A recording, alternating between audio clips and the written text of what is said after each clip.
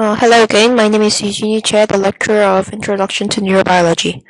This is lecture 2, and today we are going to talk about the cells that consist of our nervous system. First of all, in our nervous system there are many cells that consist of our brain and our spinal cord, our peripheral nervous system, and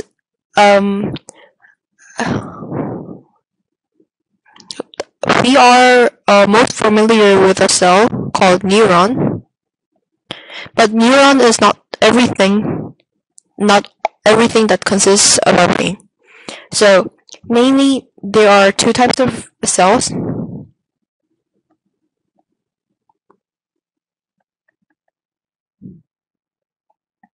And also there are many other kinds of cells, such as the cells that form the lining of our ventricles, the lining of our blood vessels, and the cells that surround our ganglion, such as things. But we will, for now, we'll not talk about such other cells, but we will focus on the two types of cells. So, the neuron is the cell that is in the central nervous system, and this cell is the main has the main function of transmitting information, which is the main function of our nervous system, and it creates signals so that it can convey to the periphery of our body or convey to another neuron, something like that. So this is the main part of our nervous system when we focus on transmitting information.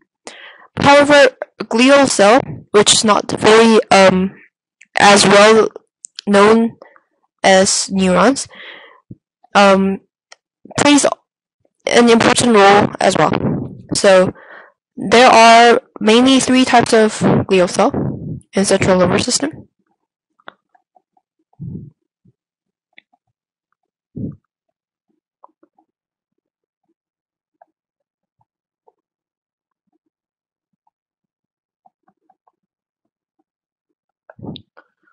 Glial cells are known to have functions that helps the function of neurons. However, recently there are many research results that glial cells also play a crucial role in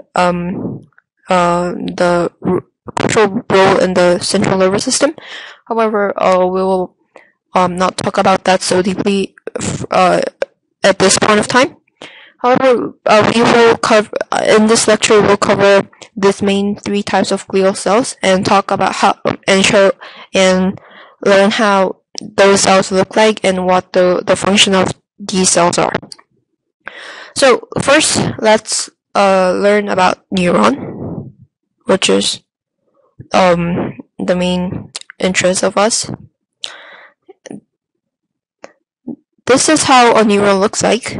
This is drawn by me, so it's not a very accurate representation, but it is a simplified representation of a neuron. There are several kinds of neurons. There are unipolar neuron or pseudo-unipolar neuron, bipolar neuron, and multipolar neuron. This kind of neuron is this neuron. A bipolar neuron looks like this. This is the cell body. It looks like this. So from the cell body there are two main protrusions that conveys or accepts information. A pseudo-unipolar neuron looks like this. This is the cell body, like this. So there is only one protrusion from the cell body. And multipolar neuron looks like this. So there are many protrusions from the cell body.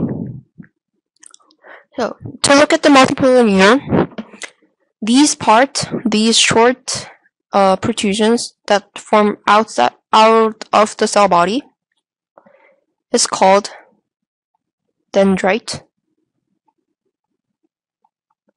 And this is the cell body, which is also known as soma. And this is the axon. And this is axon terminal, because it is at the end of the axon. Axon terminal. So, first, dendrite has the function of accepting information from other cells. And the cell body is cell body, and this is the nucleus. And the axon is the part where the information is conveyed out of the cell body to the other cells. And at the axon terminal, the neuron makes connection with other neuron or other cell so that it can convey information to that cell. And at the boundary between the cell body and the axon, there is something called axon hillock.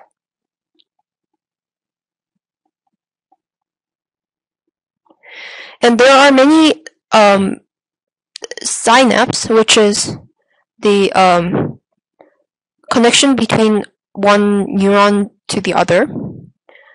There are many synapses on the dendrite or even on the cell body.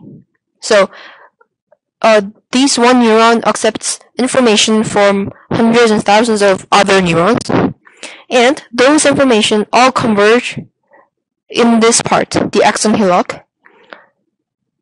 And then after this convergence, the converged signal is transmitted right through the axon to the axon terminal so that the converged information can be transferred to the other neuron or other cell. And there is something looks like this. This is called the myelin sheath.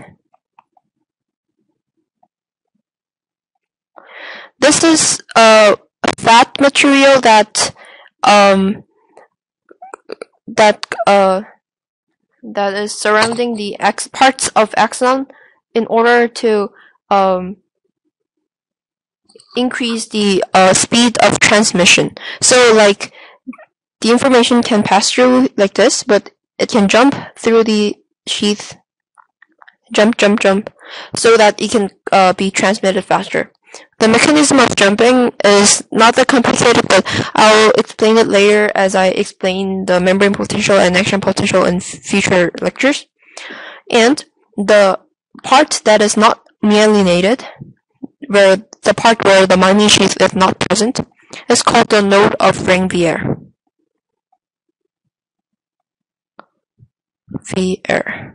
So this is the myelin sheath, and this is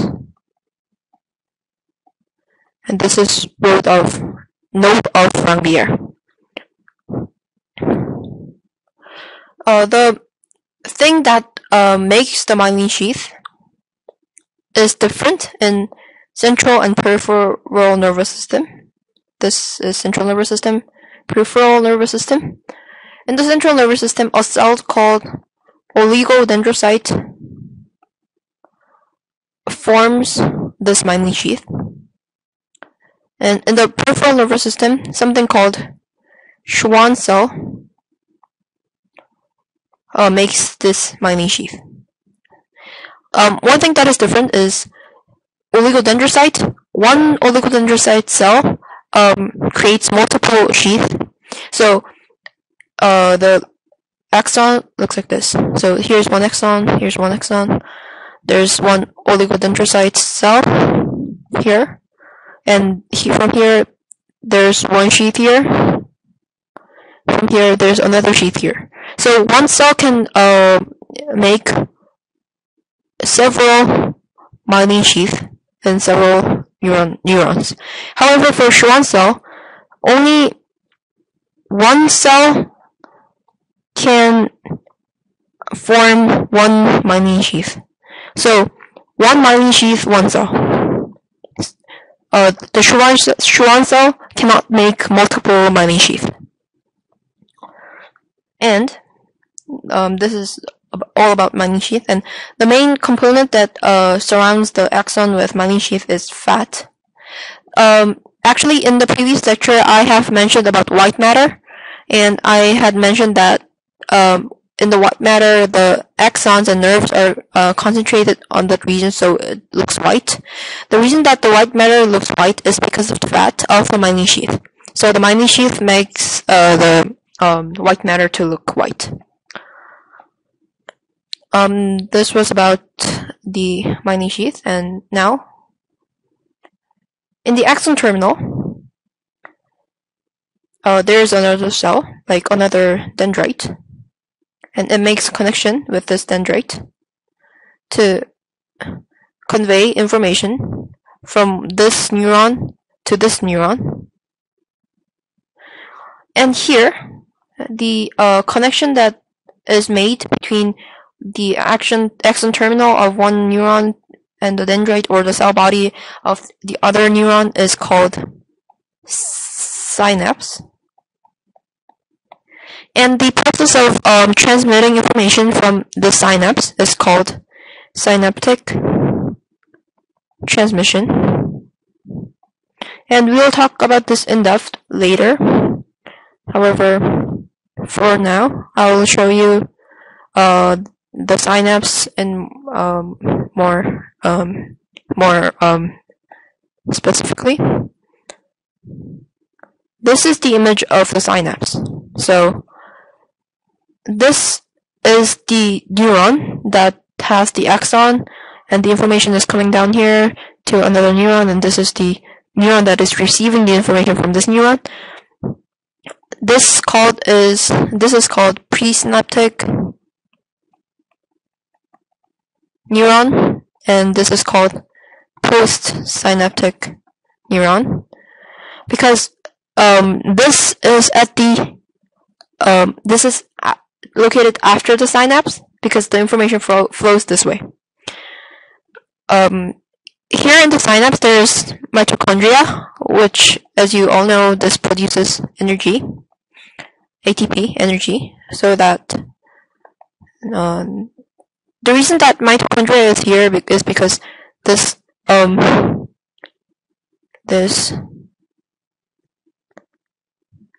thing is an active transport, which means that it consumes ATP. So a lot of ATP is needed in synaptic transmission. So there is mitochondria that forms ATP. So this little round object is something called synaptic vesicle. This synaptic vesicle contains a substance called neurotransmitter. The role of neurotransmitter is to go out into the synapse, the synapse space, and if it is released into the space, it bounds to the receptors that is located on the postsynaptic neuron. So here are many receptors for these neurotransmitters, and the receptors are when the neurotransmitter molecule binds to this receptor molecule again triggers the electrical activity that goes down to the cell body and then converges to the axon hillock, and then when it is converged, it again goes down to the axon of this neuron, and so on and so forth. So the mechanism that this we will not in depth talk about the mechanism that the neurotransmitter inside the synaptic vesicle is released into the gap. However, you can just know that the neurotransmitters are originally contained inside the synaptic vesicle, but then it is released into this gap, and then after the neurotransmitter can be dispersed along the synapse, it can bound to the receptor on the postsynaptic neuron, and the receptors again trigger the electrical activity that can go down to the cell body dendrite, and then cell body and the axon, and so on and so forth. So we will talk about this synaptic transmission in future lectures after we deal with the membrane potential and action potential. So for now you can just know that there is something like this, and we'll learn about this more in the future. Now, as we finished talking about the neurons, let us now talk about the glial cells.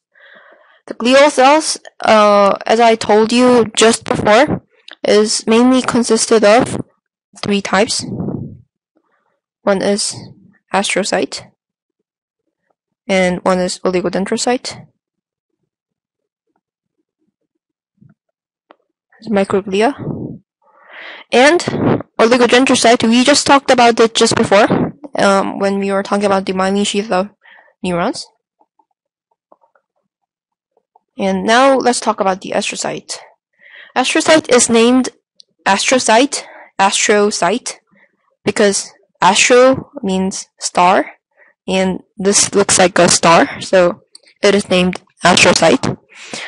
This black is dyed, and this black thing, this is an astrocyte.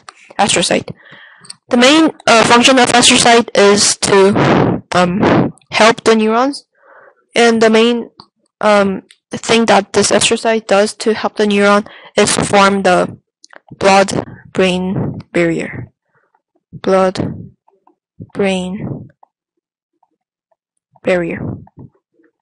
What this blood-brain barrier does is to prevent any substance from going into our brain from the blood vessel. So if there is something toxic or something not appropriate for the brain to consume, and if it is contained inside the blood vessel, the astrocyte, the blood-brain barrier formed by the astrocyte, prevents those molecules, those substances, from going directly into the brain, so that the neurons don't become severely destroyed.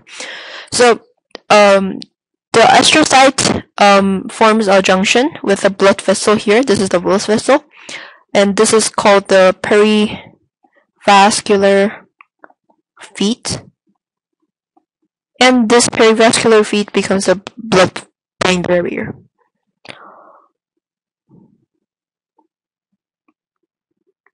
And next, this is oligodendrocyte. And as I told you before, oligodendrocyte is something that forms myelin sheath and central neurons of the central nervous system. And this is the microscope image of the cells of our brain. This A is the astrocytes, and these are neurons. And this cell that looks like a fried egg is oligodendrocyte.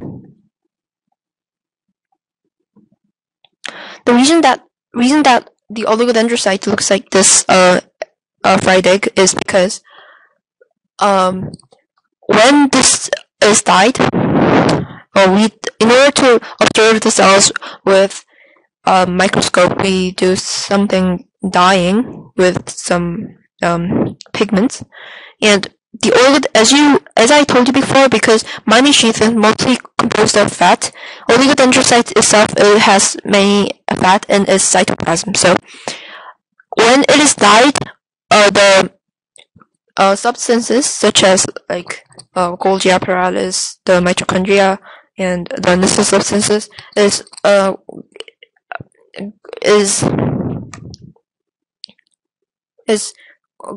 goes out of the cell, and only the nucleus of the cell remains to be dyed.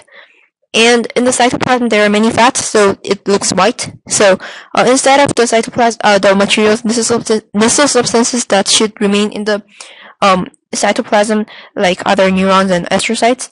Only the nucleus and the fat remains in the cytoplasm as soon as the oligodendrocyte is died, or the oligodendrocyte looks like this. And as I told you before, when forming the myelin sheath of the neuron of the central nervous system, the oligodendrocyte can form multiple sheaths in multiple axons. So it looks like this. So there are many myelin sheaths originating from the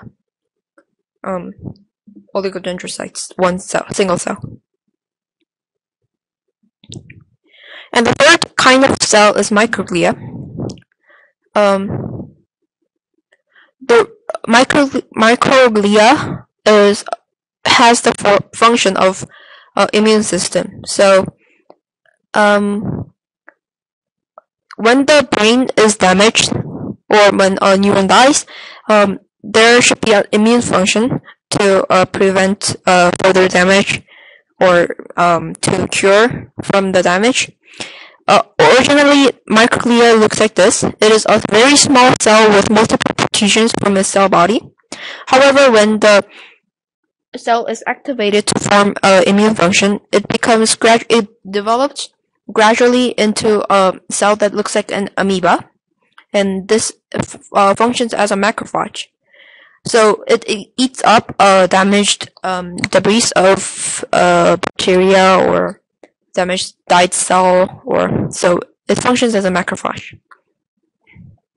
So these are the microscope slides of microglia. So these originally the cells are very small, very with multiple protrusions like this, but eventually it grows into a cell that looks like an amoeba, so that it can function as a macrophage.